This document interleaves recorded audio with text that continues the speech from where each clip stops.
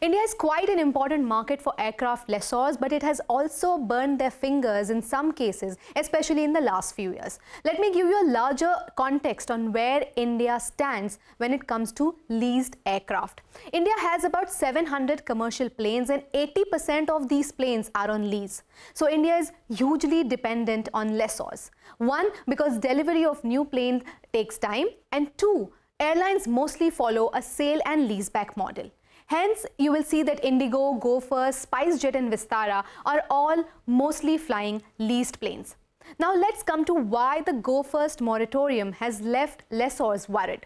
Lessors aren't keen on staying with Go First's insolvency process because it mostly takes several months to conclude, and this could mean that aircraft will remain on ground unused instead of being leased to any other airline which is more stronger. Then there is constant depreciation in the value of the aircraft if it stays on ground for a long period. Another major worry is other creditors of the airline like oil companies or airport operators seizing the aircraft to recover their dues from the airline. Lessors are also against staying with the IBC process as they often have to take a deeper haircut on their dues.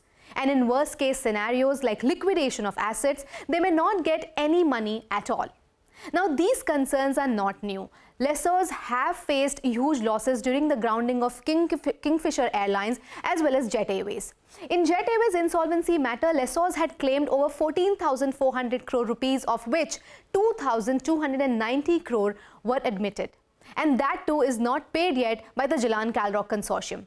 It is estimated that Go First owes over 2,600 crores to various aircraft lessors. SpiceJet too is seeing aircraft deregistration requests, but we don't have any clarity yet on how much it owes to lessors. So all this put together explains why lessors are likely to attach a high-risk premium, increasing lease rentals for airlines, and as Primus Partners predicts, this could increase air ticket prices for you and me.